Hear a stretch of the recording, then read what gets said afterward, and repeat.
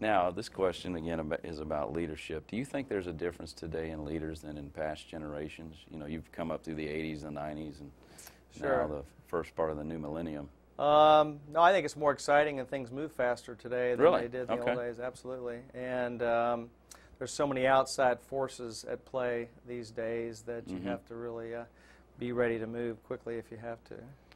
I love this question, but with you it's kind of interesting because you're up and moving and traveling a lot. If you were granted 2 weeks right today, of course you are running your own ship, and I guess the guys, the board or whatever, GJ Hart or whatever says, take 2 weeks off, put away your BlackBerry, turn off the email. Where would you go? Who would you take? What would you do?